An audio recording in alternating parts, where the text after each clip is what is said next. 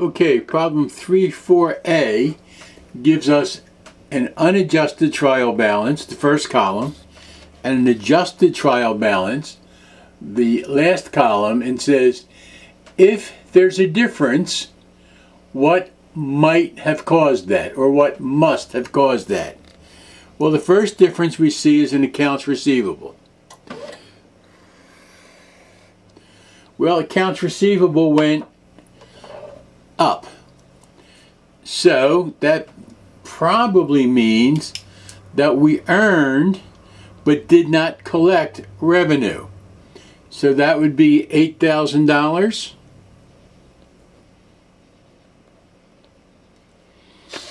And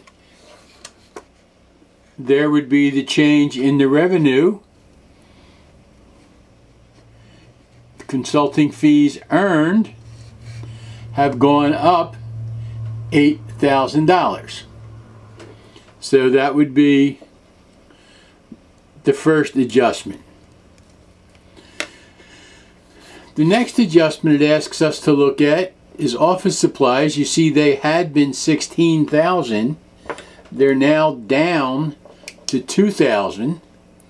So that would indicate that we had supplies and we used them.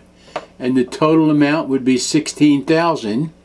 So that would be a credit, I'm sorry, $14,000.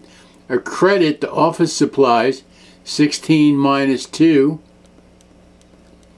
$14,000, and a debit to supply expense of $14,000. That's the only thing that could have caused that. The next thing it asks us to look at, and it's very similar, is prepaid insurance. Our prepaid insurance had been $85.40. It is now $29.60. The difference between those is $5,580. $55.80 credit prepaid insurance. Debit insurance expense, $55.80. The next thing it asks us to look at, office equipment stays the same. Accumulated depreciation office equipment was $14,000, is now $20,000. So that's a credit to accumulated depreciation of $6,000 and a debit to depreciation expense. Office equipment, $6,000.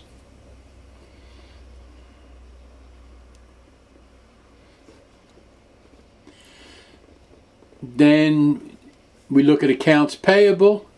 Accounts payable was $9,100, is now $10,000. The only thing that would cause that was that we got a bill and we haven't paid it yet. So we have a bill of $900 for accounts payable. And now we're not quite sure where that fits. If we look down the row here, we see that advertising expense went from 12.1 to 13. That has to be that 900. So a lot of this, you're playing Sherlock Holmes. You're just kind of guessing, but not really guessing, you're assuming based on accounting evidence what you're doing. And the insurance is all the way at the bottom there. See the $900 right there. Okay, let's see. What's the next one it asks us to look at? Interest payable. $1,000. Was zero, is now $1,000. That means we borrowed money or bought equipment on account. We did some credit transaction, but we didn't pay the interest on it yet. So that's $1,000.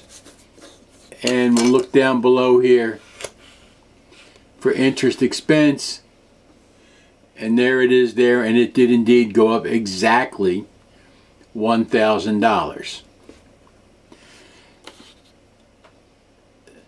Next, it asks us to look at salaries payable. Salaries payable went from 0 to 7,000 because salaries payable is 0.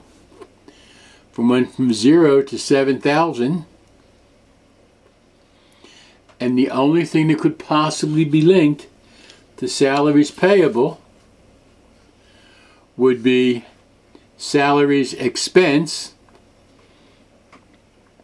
of $7,000, which I already filled in incorrectly. $7,000 is salary expense. That office supply expense was $14,000. I wrote that in the wrong spot down below. So, had you not made any of the screw-ups that I did, and had you done it correctly, your correct sheet would look something like this. Okay? And we'll go through it again just to make sure you're comfortable. And we'll check them off as we go. Accounts receivable, $8,000.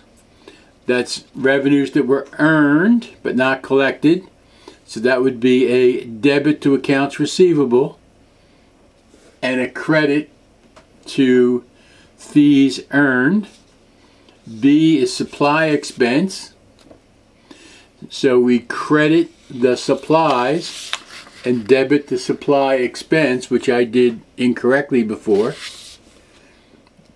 So debit supply expense, $14,000, credit supplies, $14,000. We've used some supplies out of our supply bucket.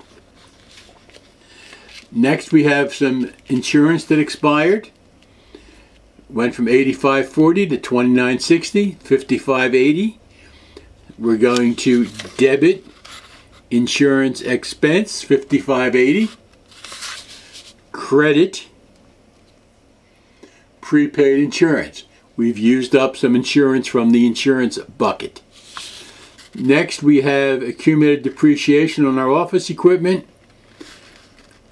Went up, so that's a debit to depreciation expense and a credit to accumulated depreciation. The next transaction is accounts payable. Went up by $900, which means we have some expense that went up by $900 that we haven't paid.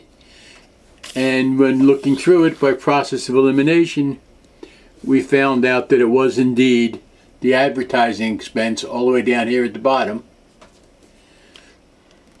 So we debit advertising expense, credit accounts payable, or interest payable, excuse me.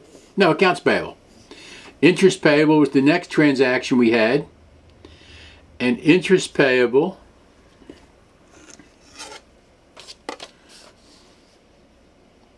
right here, we had some transaction with credit that incurred $1,000 worth of interest, but we didn't pay it yet. We have it down here, interest expense. Salaries payable is our last adjustment. We have $7,000 that we didn't pay yet, so that's a $7,000 debit to salary expense and a credit of $7,000 to salaries payable.